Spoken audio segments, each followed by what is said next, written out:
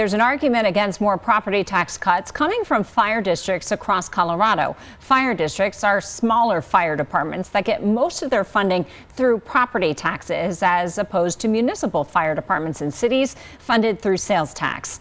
Our Bill Folsom asked the president of the Pikes Peak Fire Chiefs Council about impacts on the 18 fire districts in El Paso County.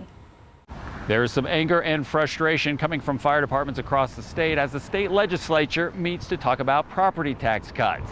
Fire departments are saying those cuts come at a cost. A Cimarron Hills fire crew going lights and siren right past the firehouse. Responding from one emergency call directly to another is becoming more and more common as the population in the area grows. So we're adding that growth, but yet we're going to see less revenue available to have staffing available to respond to those calls.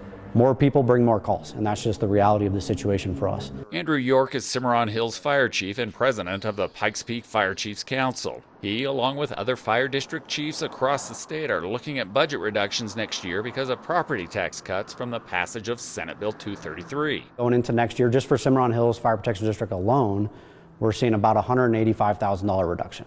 And that's our preliminary estimate. Now there's a special session and talk of more property tax cuts. Information put out by the State Fire Chiefs Association shows a potential $539 million revenue drop for fire districts across Colorado, while calls continue to increase. The reality of the situation is if you reduce revenue available to fire districts, there's going to be less firefighters and fire stations, less fire trucks on the road, and less ambulances responding.